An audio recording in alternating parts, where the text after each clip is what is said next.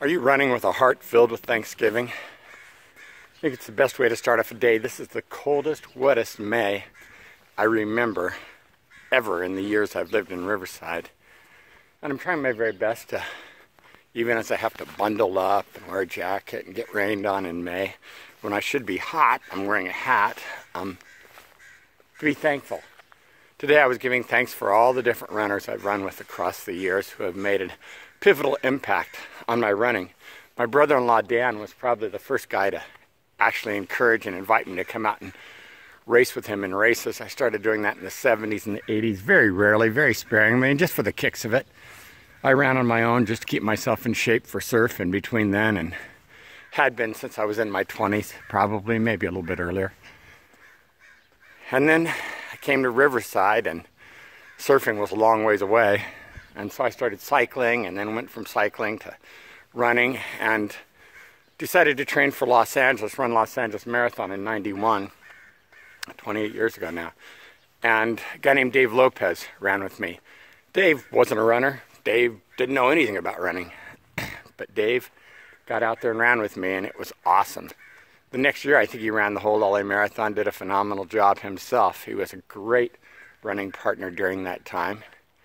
Went through the 90s, Mark Leonard started running with me. Mark wasn't a runner. He came up, he gave up smoking, gave up a lot of bad habits, started running with me. He became just a faithful running partner, and he pushed me through so many marathons. Marathons he didn't run. He came out and he trained with me all the way through the long runs and everything. Then I met George Ricks. Now, I had always been kind of a solo runner. Was never really big into running with lots of people. George, his strength was networking. George loved to run with lots of other people, and so he introduced me to his running group. He introduced me to running groups that ran races together, and during the 90s I started running lots of races together. And George would always say to me, "Why are you just running for the fun of it? You're fast. You should be out there running to win. Isn't that what it says in the New Testament? The Apostle Paul said if you're going to run your race, run to win." And that's when I started running out there and winning my divisions and placing and doing those kinds of times and pushing really hard. And that was an exciting time in my running career. During that time through George, I met a woman named Peggy.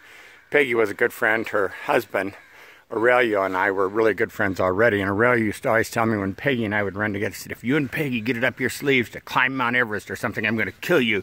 You two are always out there talking about the next big thing you're going to do." And Peggy was good at pushing hard, at pushing forward, and keep on going.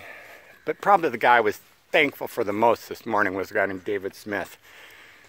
David Smith was, I don't know, 12, 13 years younger than me. Built like a Greek god. Debbie and Julie used to love it when he would come over to the house in the mornings to start our runs. And on Sunday mornings, that was our morning to run together. He was pretty much the only guy who would run with me on Sunday mornings.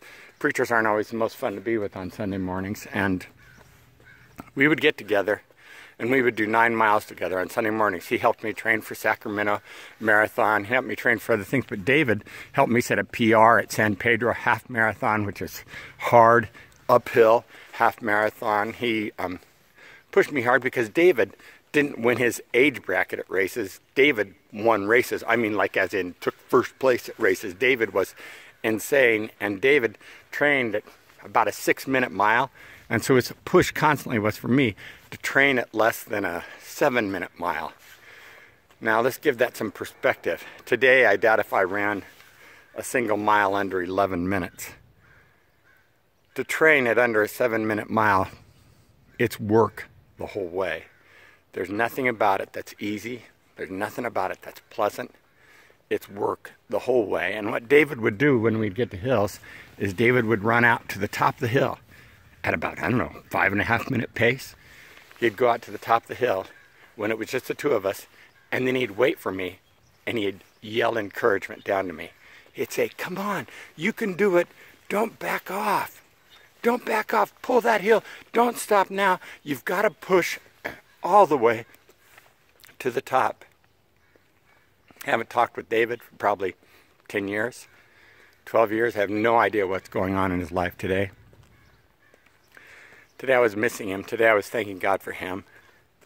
Thanking God for Peggy. Thanking God for George. Thanking God for Mark. Thanking God for David.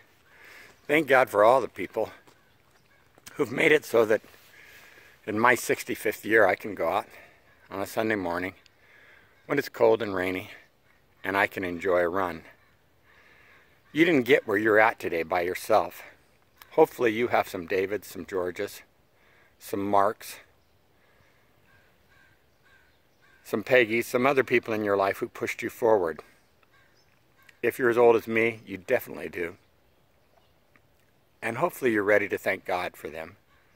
Give them the credit that they're due. You wouldn't be where you're at today without them, both for the good and for the bad.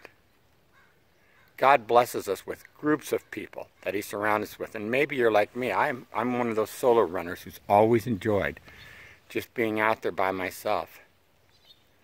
But God gifted me with people who saw through my insecurity or whatever it was that made me want to be out there by myself and forced their way into my life.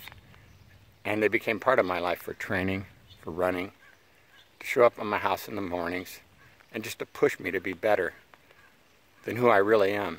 There's someone in your life that's pushing you to be better than who you really are today. Maybe a great thing to do is to thank God for them this morning. A better thing to do, even still, is to send them a note and let them know just how much it's meant to you. God bless you. The rain is coming down. Can you hear it on the houses, on the rooftops, and on the cars? That's not wind, that's rain. Here comes the rain again. Well, I guess if I'm going to sing, it's time for me to turn this off. God bless you. Have a fantastic day. I hope you enjoy it in every single way. Come on out to Central Community. Come to church. Let's be part of the team together. Let's make each other run faster. God bless. Hey, and you know what? Be the miracle.